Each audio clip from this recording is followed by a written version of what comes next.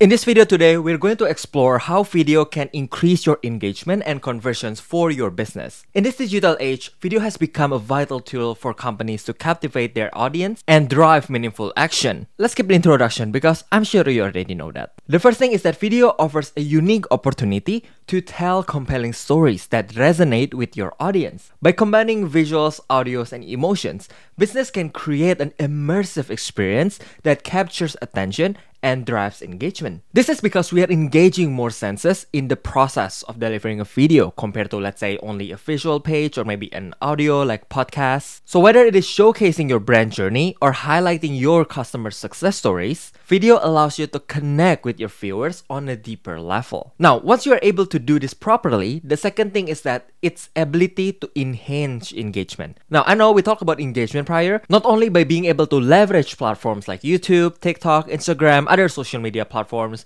or even your own website and landing page, businesses can leverage a lot of different types of video content to whether attract, educate, or even entertain their audience. Some of the examples will be either product demos, maybe tutorials, or even behind the scenes glimpse. Third one, video plays crucial role in boosting conversion for businesses. According to studies, including a video on landing page can increase conversions by up to 86%. Now, I know a lot of people don't believe this. They'll be like, wait, what's the difference if I just put a picture, let's say, in my landing page compared to if I change a video? How come it be 86%? I don't trust you. Well, you can see all of this research. In a sense, video allows you to showcase your product or your service in action, addressing the pain points and demonstrate its value directly in front of the customers. This is especially true if you're providing a product or service that requires a certain degree of education and a prior communication with your audience first. I know that's a very mouthful statement, but just for example, if you're thinking about maybe installing a charger for your electric vehicle,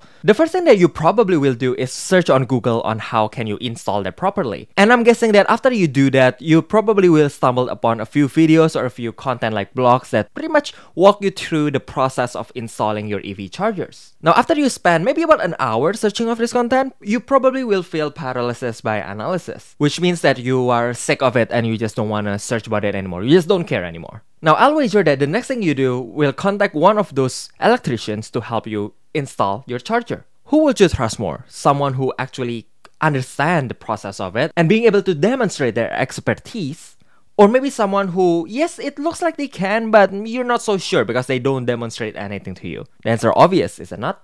Additionally, incorporating a clear call to action within your videos can drive viewers to take your desired action, the action that you desire your customers to take. Whether it's making a purchase, which is the obvious one, or even not so obvious like signing up to a newsletter, or maybe just simply contacting your business. Because remember, a CTA or call to action, usually it's a next step that your customer or your audience has to take. And the next step that your customer has to take does not always mean buying the product. Fourth, to maximize your impact of the videos, it's essential to optimize them effectively. Start by understanding your target audience and tailoring your content to their preferences. Keep your videos concise, engaging, and visually appealing. Optimize your video title, description, and also text to improve your search engine visibility. Now, I do have to say, like, this is probably one of the more complex part, especially if you don't understand too much. But it's okay, you can take this one step at a time and worry about this a little bit later. One thing that you do need to pay attention though is to make sure your videos are mobile friendly, as mobile users account for a significant portion of online viewerships. Now, this doesn't mean you always have to make a vertical 9:16 video. It could be like a simple like this, a 16:9, if I'm not mistaken. But you get what I mean there. Depending on the purpose that you want, sometimes a vertical video, if they're using a phone and watching like a Reels or TikTok, especially if you're posting it on Reels or TikTok, definitely make more sense. And remember, video marketing is still a form of marketing, which means that you still need to understand a lot more than just a content or what content to make.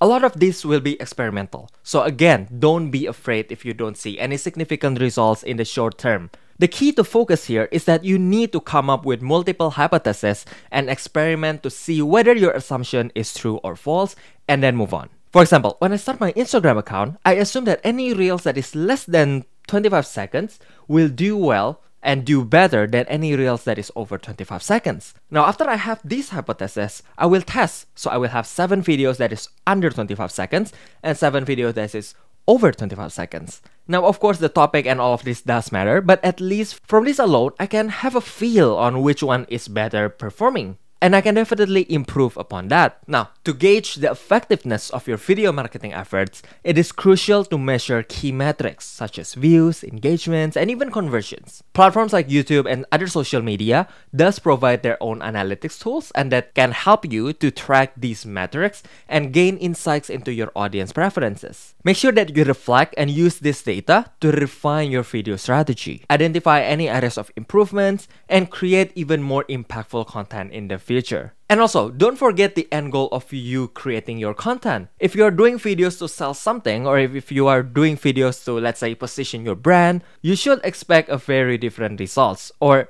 should I say an input reactions, which are just those metrics we talk about because you put an input and you get the reactions out.